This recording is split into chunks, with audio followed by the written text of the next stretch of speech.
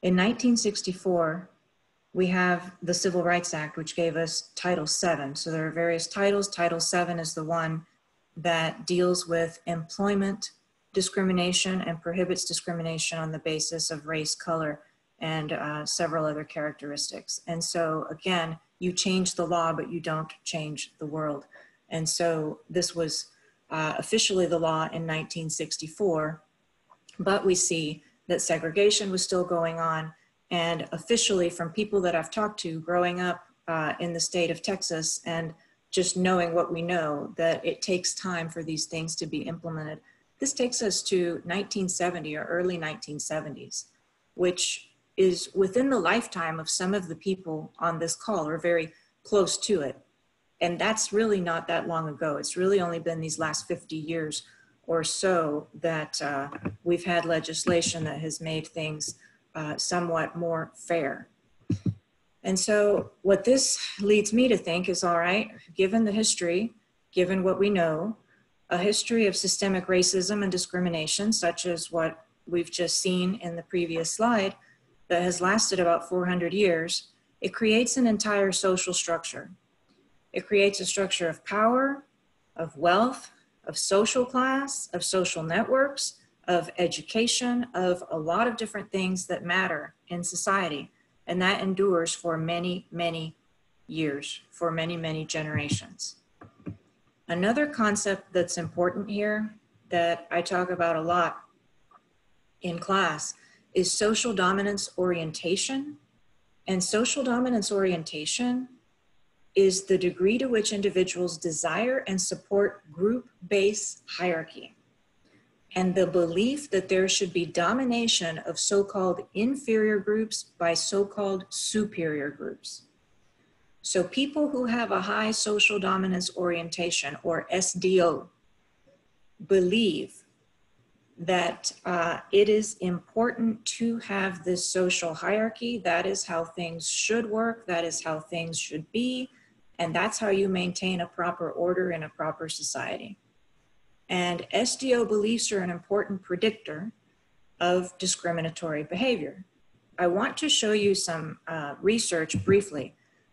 There are some authors here, Sidanius and Prado, originally published a book about social dominance theory, and they've created a couple of measurement instruments, scales that you give people to fill out questions that assess their level of social dominance orientation.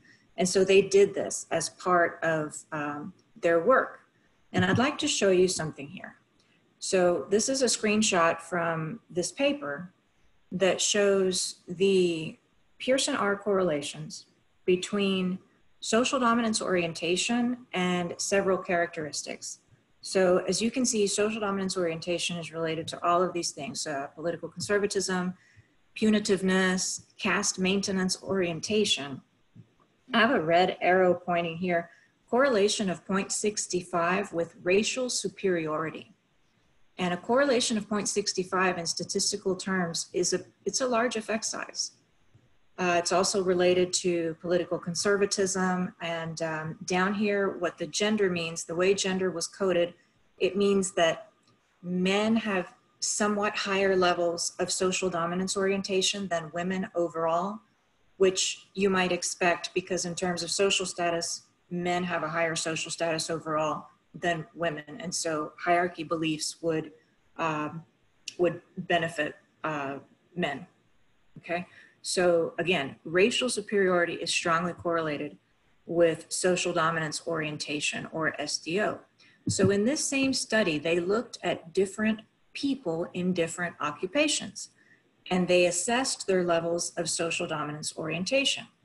And so here on the x-axis, you can see that they looked at public defenders, they looked at university students, they looked at jurors, and they looked at police officers also.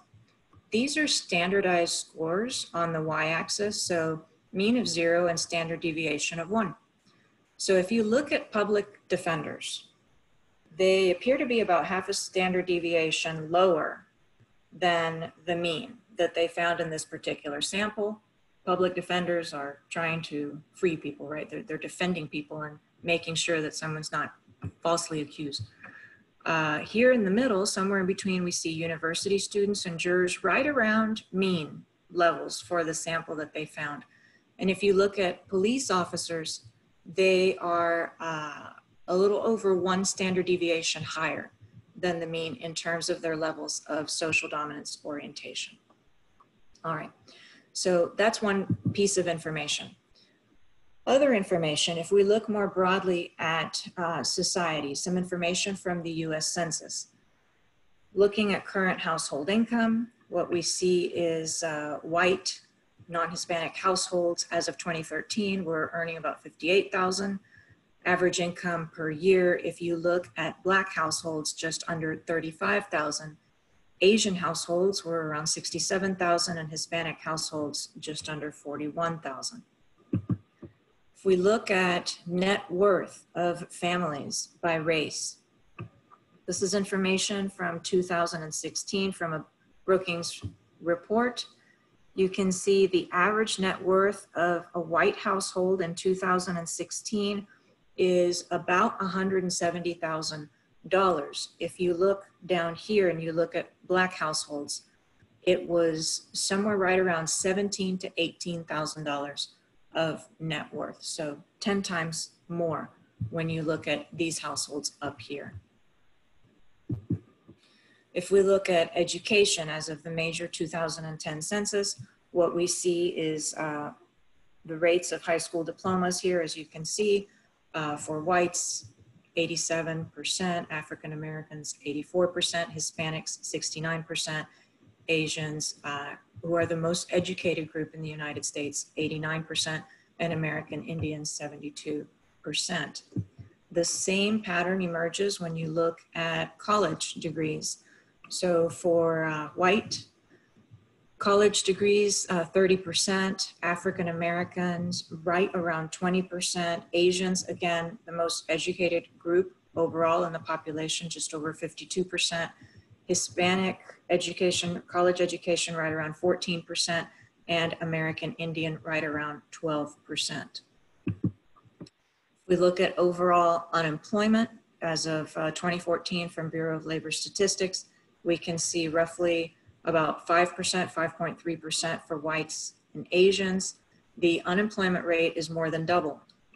For African Americans, it was 11.3, and Hispanics somewhere in between with 7.4. And if we look at incarceration rates, this is the rate of incarceration, and it's per 100,000 people in the population. So for every 100,000 white people, 275 are incarcerated. For every 100,000 Hispanic people, 378 are incarcerated. For every 100,000 Black people, 1,408 are incarcerated. So 5 times more here than what we see here. And so another important concept that I think about when I look at all of this information is the concept of implicit bias, which we've heard a lot about in the media. Sometimes I was just watching the news earlier this week, and they're saying we need implicit bias training for our police departments, or we've done implicit bias training already. So implicit bias is basically subconscious bias that is primed quickly and automatically and without conscious thought into your brain. This NOSIC et al. 2007 paper has a sample size of 2.5 million observations. 68% of participants who took the black-white implicit association test, 68 participants subconsciously associated pictures of white people with good things faster and black people with negative things faster than they could the opposite pattern, while only 14% showed the opposite pattern. And this Lai et al. 2016, this is an interesting study that looks at interventions to reduce implicit bias, such as this implicit bias training that police departments are doing. The interventions to reduce implicit bias wear off after a few hours or days, according to this research, and do not change long-term behavior, which means that behavior needs constant reinforcement in order to not have these biases, these automatic biases that 68% of the population, at least of that 2.5 million sample, did. All right. So I'd like to bring it a little more toward organizations now, which is the space that I live and work in. And this is the current state of the US workforce, according to McKinsey & Company, based on Bureau of Labor Statistics information. When we look at the workforce, what we see here is the entry-level overall workforce is composed 36% of white men, and men of color are at 16%, white women 31%, and women of color 17%. So this is overall Bureau of Labor Statistics workforce at the entry level. As we go up the organizational hierarchy, what we see here at the very top, senior, VP, and C-suite positions, white men are 68% of those positions, so substantially overrepresented as a proportion of the workforce. Men of color reduce substantially to 9%, white women reduce substantially to 19%, and women of color also a dramatic reduction down to 4% at the top of the organization. So what we see overall is that minority employees seldom reach the top of the organization. Racial minority employees right now compose 33% of the workforce. When we look at the Fortune 500, only 4% of Fortune 500 firms have racial minority CEOs, and only about 16% of board of directors seats on those firms are held by racial minorities. So I'd like to talk for a moment about this study that some colleagues and I published in 2015 that looks at the outcomes of perceptions of workplace racial discrimination and all of the outcomes that it has. This is a meta-analysis, which basically means that all samples can be a little idiosyncratic depending on who you sample. And some samples are larger than others and should be given more weight than others. And so a meta-analysis attempts to find every single published and unpublished paper that's ever been, every study that's ever been conducted with those variables of perceived racial discrimination at work and various outcomes. And then you code it and statistically aggregate it and compute it so that you have a large enough number of observations that you attempt to approximate and find that true population effect. So based on all those observations that we found, what this meta-analysis reports is that perceived racial discrimination at work affects your job and your entire life. So in terms of how it affects your job, you can see that it's negatively related, as you would expect, to your job attitudes, and this is a moderate size correlation. There is a negative and small correlation with physical health, but I'll point out that one of the components of physical health was often your blood pressure, which, as we know, blood pressure is actually one of the comorbidities with COVID-19 right now, making you more likely to succumb if you have an elevated blood pressure. Psychological health, it's damaging to your psychological health. So a lot of things like anxiety, stress were in there. Also coping behavior down here at the bottom. It's positively associated with coping behavior. And that could be positive ways of coping, like exercising and talking to a friend, or it could be negative ways of coping, like drinking to intoxication or overeating, which can lead to obesity over time. So again, it affects your job and it affects your entire life when you perceive racial discrimination in your job. This is also quite unfortunate because I'll share some findings from a study that's in press right now that has two different samples. And what we're looking at here, if you look here on the left, these are, the predictors are lower management racial diversity and upper management racial diversity. And we're looking at whether the levels are high or low of the levels of racial diversity are high or low in lower management and upper management, and how does that affect overall firm productivity? We look at this in a sample of the whole Fortune 500, and what we find, the main point here is that when lower management and upper management are both racially diverse, the Fortune 500 firms are performing the best. The best performing Fortune 500 firms are those that have high racial diversity in both lower and upper upper management. Okay, so that was true in the Fortune 500. And on the next slide, it was also true in the high-tech industry. Same exact pattern emerged. So what we see is, again, the best performing firms are those that are diverse at all levels, including the upper management. So by now, I've presented information that probably has a lot of you frustrated, because that's the nature of this topic. And a lot of the things that I've presented are extremely frustrating because of discrimination and fundamental unfairness that we're talking about here. So here are 7 things that work to kind of try and put a more empowering, more positive message out there, because the research does show us that there are some things that can in fact help, and it's important to keep those in mind.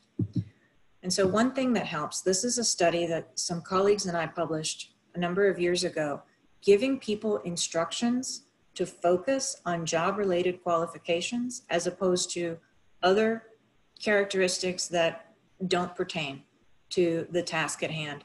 That helps. So what we did in this particular study, this study had 2 different samples. One was related to sex discrimination, and one was related to race discrimination. This is talk about race, so this is the finding for race. So what we did was, in these experiments that we conducted, we told people that they were going to have to select a team member, and they were going to be working with this team member on an interdependent task. And as part of this, they could win some cash. They could win a prize. Depending on which team performed the best, they could get a prize, all right? And so what we had done ahead of time, we knew that we pre-tested several bios or resumes. We had pre-tested them, and we did not include any demographic information on the resumes. We only included the qualifications of the different people that they were selecting among. And so based on that pretest, we had one resume that we knew was definitely better than all of the others. And our pretest showed statistically significant results that yes, this person is in fact better than all of the others. All right. So then we added the demographics to the resume, and we made it apparent that the best person was also African American. Okay. What happened was, when the people who were high in social dominance orientation saw those resumes, they really didn't want to pick the African American candidate, to their own detriment, I would add, because remember, the highest performing team with the best people on it could win money. And but that's what we found, was that left to their own devices, people who have high social dominance orientation were less likely to want to select the African American resume, which was the best. When the experimenter gave them specific instructions and said, okay, this is what you need to do. You need to focus on job-related qualifications because you're about to have to go do this other activity, and it's important that you focus on the qualifications and pick the person who is the best, so that your team does well per the qualifications. It mitigated the discrimination. Now, you can still see the dashed line here. When directives were absent, the negative relationship, or the tendency to not want to pick that person who's the best as social dominance orientation goes up, it's more steeply negative. But we were at least, in terms of when we gave the directives, we were at least able to flatten it a little bit. It's still negatively sloped, but at least the shape of this improved, okay? So one thing you can do is give people explicit information and reminders to focus on job-related qualifications, which I think is especially important given that this other study that we just saw a few years ago says also implicit bias training wears off within a few hours or days. So in every decision, every important decision, you have to keep reminding people who are on those selection committees, evaluating people for promotion, for everything. It's helpful to remind people to focus on the job-related qualifications and not other things that could lead them to be biased if they have this tendency of high social dominance orientation, for example, okay? So that's one thing that works. Here's some other things that work. Inclusive leadership works, and accountability for diversity and inclusion works. This particular study looked at 30 years of data in organizations. What they found was that leadership is essential. When you have a leader who role models inclusion, the organization will do much better in terms of diversity and inclusion. It's going to be a better place to work. Also, you have to establish responsibility for diversity in the organizational structure. And the most effective way of doing that, of diversity inclusion, was to hold managers accountable for diversity efforts in their daily decision making. That's the way that they found that diversity initiatives work the best. So specifically for managers who have responsibility over selecting, evaluating, developing, and making important decisions with respect to employees, they have to, at every step, consider diversity and inclusion and be held accountable for that in their own reviews. And when they speak to their supervisors, they must be held accountable. That's got to be embedded in what they're doing. So those are three things that work. What else works? Social pressure. There's a good amount of research that says when the majority of the people, when there is a kind of critical mass of people who support something, it works. So peaceful protest, voting, the things that we're seeing now, that works. And here's an example. So here we have, this is President LBJ, this is Lyndon Johnson, signing the Civil Rights Act of 1964, which gave us Title VII, important employment protections that we have against discrimination. And look who's here. This is Dr. Martin Luther King Jr., who showed us the way with respect to peaceful protest. It works. And this is a culmination, an example of why it works in terms of putting social pressure. One other thing that I'll say is that contact works. So the next slide, meaningful contact. This is a picture that I took with my iPhone when I visited the LBJ. So this is President Lyndon Johnson's Presidential Library, which is at the University of Texas at Austin.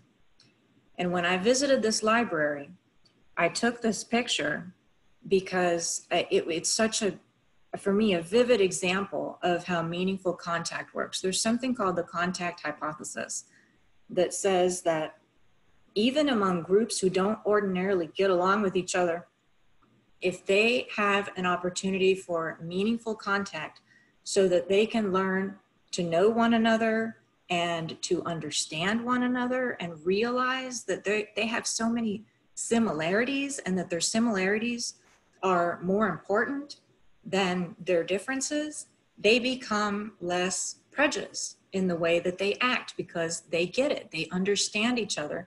And you see a lot of the conflicts and the tensions that come from normal social categorization processes, which we do all the time. You see those things start to subside. Well, this is Lyndon Johnson in his first job. When Lyndon Johnson, he's from Texas, and when he left university, his first job was in his little town called Cotulla, Texas. And this is from 1928. These are the 5th, 6th, and 7th graders that he taught in Cotulla, Texas, in his very first job. And so I saw a picture, and I took a picture, I photographed a letter that he wrote home to his mother saying, when you send me the next care package, please include this and this and this school supply because this school has no resources. These children don't have fundamental things that they need for supplies when they come to school. And he was teaching in the segregated school that Hispanic children went to. So he saw and experienced with his own eyes that separate but equal was a total nonsense. It was a lie. And I think in some way, perhaps that gave him a good, solid understanding of how other groups are experiencing things. And then, so this man right here, years later, there he is, signing the civil rights legislation and the Civil Rights Act of 1964. So meaningful contact works. This is an example, and there's a meta-analysis that also shows that from several years ago, that the contact hypothesis works, and meaningful contact between groups that ordinarily wouldn't get along very well absolutely works and reduces prejudice in most instances. All right, so what else works? Seeing counter-stereotypical examples. The implicit bias, if you remember that slide that we saw with a sample of 2.5 million observations and 68% of the population has the bias that more quickly associates white pictures with good things and Black pictures with bad things. That implicit bias is deeply embedded in the brain from all of the years of wherever it is that you picked up information such as this, the media, your family, interactions, social structure that you've observed, social power. That needs to be reprogrammed. And the only way that has been shown the most effective way of reprogramming that information for good is seeing counter-stereotypical examples. This is extremely important. So if we look at counter-stereotypical examples on the left, obviously President Obama, and on the right, Ursula Burns, who worked at Xerox for many, many years and successfully led the company as CEO prior to her retirement. If we see enough of these examples, then that tells the brain, no, that's not true. Because even if a stereotypical bias is primed, then the more rational thinking, the neocortex part of the brain, tells the older part of the brain, that's not true. That may be a stereotype, a bias that many people have, but that's not true. Because if you look at all of the evidence we have to the contrary, that's a stereotype and it's false. And so seeing counter-stereotypical examples helps reprogram the brain, and research has shown that as well. Okay. And then finally, the last piece that I'll talk about, the seventh thing that works, and I know this from personal experience, mentoring and professional networks. This works. I can tell you this because I'll give you an example of an organization called the PhD Project, which I personally have been involved with as a member for 16, 17 years. The organization's mission is to increase the number of underrepresented minority faculty in business schools in the United States. When the PhD Project started over 25 years ago, back in 1994, there were 294 African-American, Hispanic, and American Indian business school PhD faculty in the entire United States. Today, there are over 1,500. So it has more than quintupled since this organization started. And so today we have 1,500 plus African-American, Hispanic, and American Indian business school faculty in the United States. So there are about 830 US accredited business schools, which means on average you would expect to have 1 or 2 per university. Now that's still, depending on the size of your faculty, it may be 2 or 3%, okay? So still a severe underrepresentation at the PhD level and in academia, given the overall proportion of the population, but that is still a substantial improvement given where we started 25 years ago, which as you can see here, would have been close to 0%, all right? So I can tell you from experience, mentoring and professional networks definitely helps as well. And so at least these are 7 things from research, from experience that I can tell you do help given the current situation that we see in organizations. And so that's that's my presentation in a nutshell. Thank you all for your attention, and we can have discussion or questions, whatever you normally do. And I apologize for the noise. We have our crew that does our landscaping is here right now, but we'll be leaving momentarily. So thank you. Are there any questions or discussion? Professor, there are a few questions in the chat. If you'd like, I can read them out to you. Okay, that would be great. Let me see, where can I go to see the chat? Oh, I see chat 13. Aha.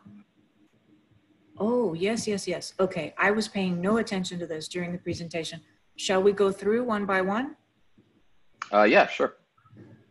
Okay. To mute everyone. Okay, sorry, I missed this. Yes, the option to mute everyone, which I should have done. I apologize. Everyone, please put yourself on mute. Some may not know that in your Zoom setting. Okay, sorry about that. Feel free to post any questions here. Okay. Oh, okay. Apologize if this might be veering off into anthropology, okay, which I know nothing about. But I remember from undergrad that some scientists believe racism is an evolutionary reflex, fear of disease, tribalism. Given that, how can organizations and individuals work on this deep-rooted unconscious bias? Is it even possible? Thinking of people like Amy Cooper in Central Park, who was extremely educated, expressed progressive beliefs, but went to a very dark place in a moment of stress. Okay. There is something, there is a research paper that was published a few years into President Obama's presidency called the Obama effect. So the question is related to whether it's even possible to reprogram the implicit unconscious bias. The answer is yes. There are two ways. One is that it can be reprogrammed very slowly and methodically by what I mentioned earlier, seeing the counter stereotypical examples. So what this particular research study did was they looked at, it was done out of a research lab in psychology at the University of Wisconsin-Madison.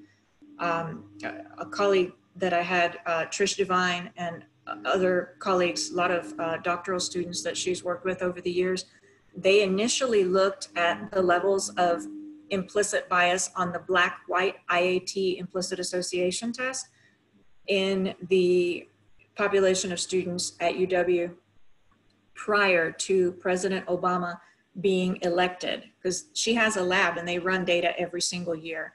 And then a couple years after President Obama took office, they were surveying the students again and running the implicit association test, and they found that the students at the university overall bias had gone down.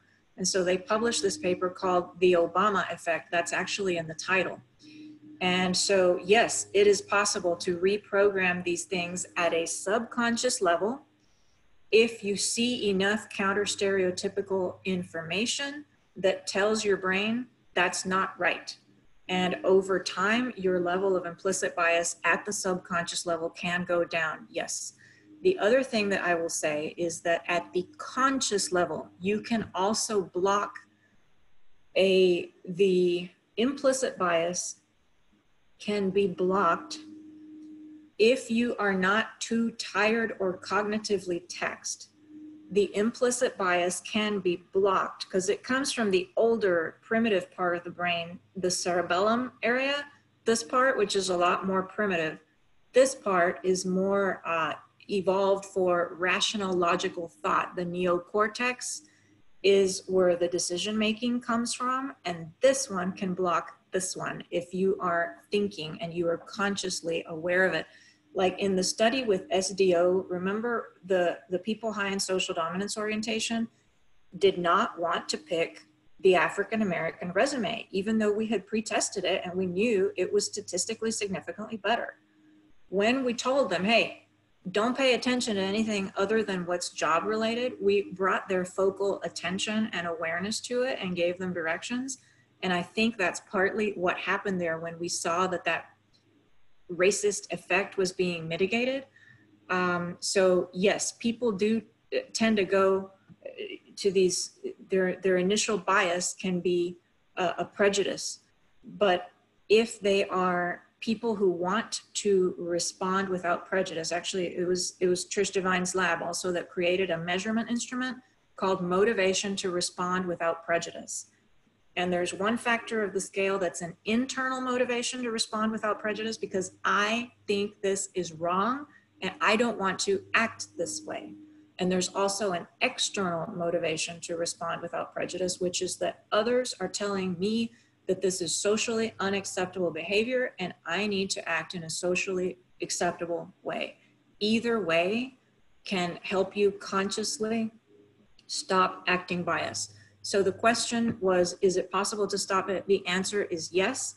But what I will say is that research also shows that if people are tired, if the conscious and thinking part of the brain is tired and people are exhausted or they're overloaded and doing multitasking at the same time, more prejudice and more bias comes out because you need this thinking part to really stop the part that's more prejudice. Can you talk about what interested you in this research? Some people say that research is actually me-search, meaning, okay, so my family immigrated here from Cuba, and I grew up, well, one, I didn't speak any English initially, and nor any of my family, and so we arrived in the United States, like no money, no English, no education, and trying to figure out what is going on here, but very, very happy to be here.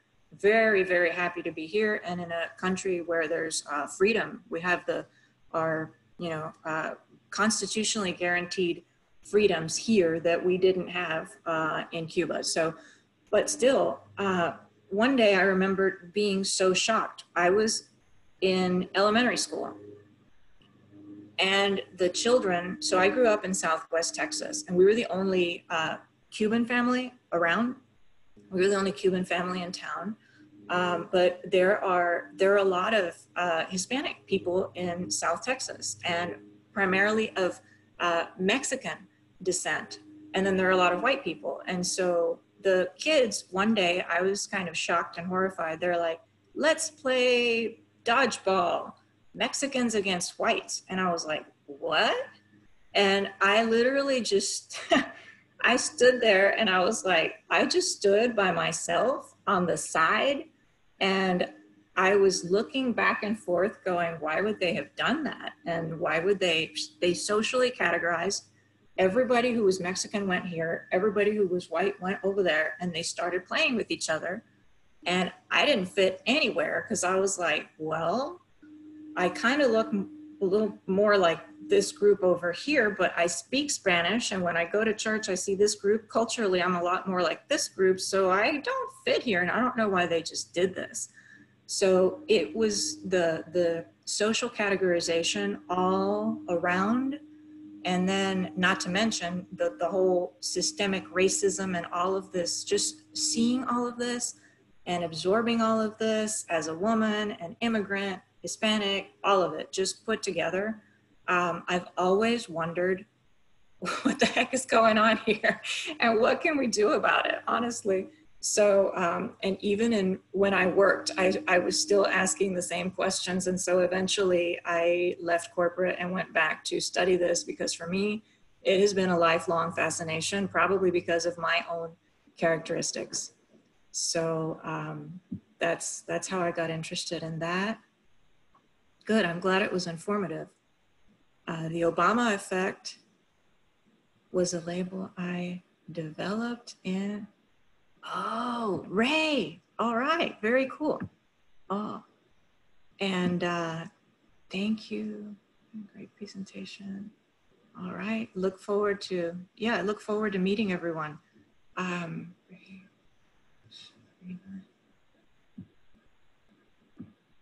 Okay, let's see.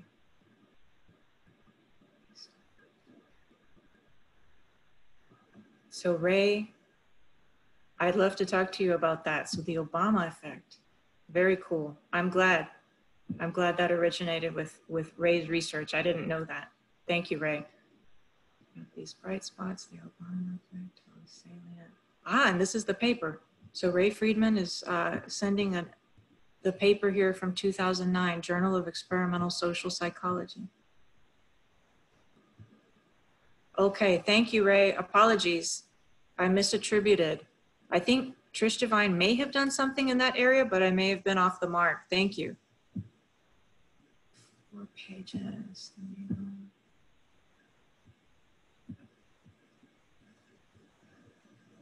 So, let's see if there are other questions in the chat. Oh, can we discuss the glass cliff? Absolutely.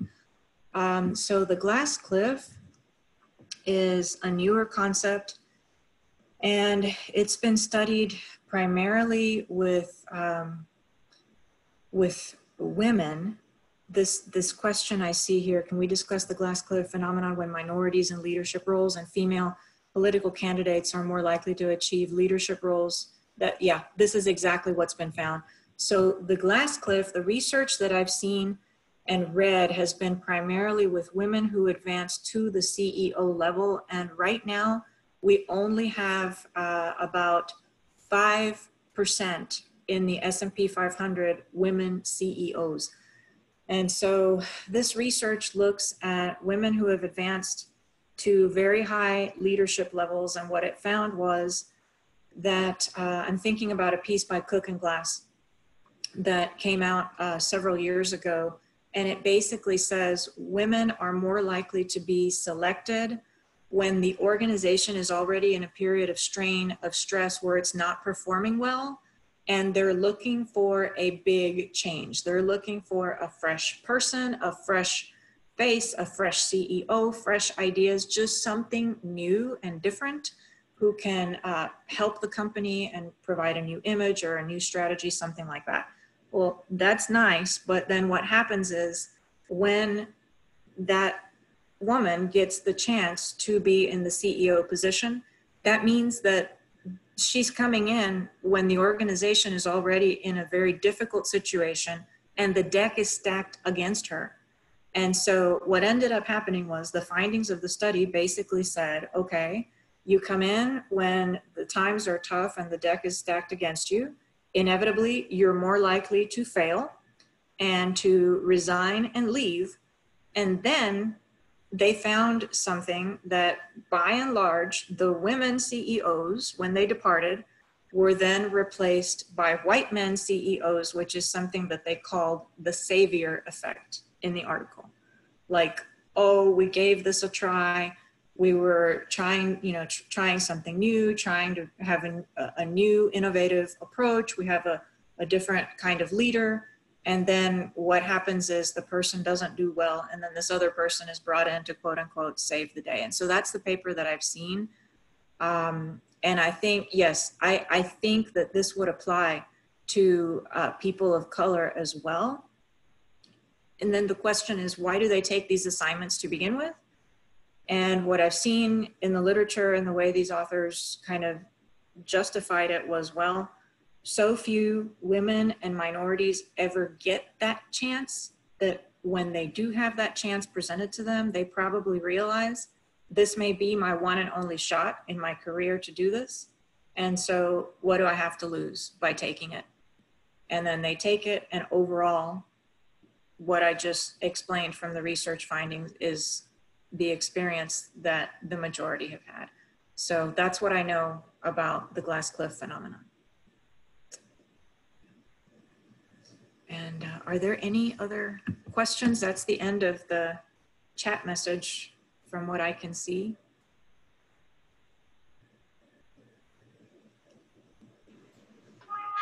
No more questions at this time, I think. And we're just about out of time. So I wanted to take this time to thank you very much, Professor Triana. This was a very informative and helpful presentation. We hope that it sparks some discussion amongst everyone who joined.